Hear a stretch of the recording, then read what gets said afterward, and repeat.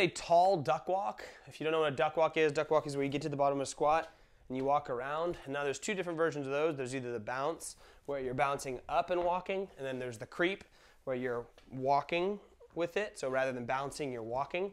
What we're gonna go over is a version of those, but in a tall position. What we mean by that is rather than take a normal squat stance, take a narrow squat stance, trying to keep that good position here. We're gonna bounce around. So you're gonna bounce and walk in a narrow stance, trying to stay a little bit more upright, but in a narrower stance. So you're here, and it's pretty hard to walk around there. You'll see varying abilities of this. If you need to just go to a normal duck walk for people, you can scale them back to that.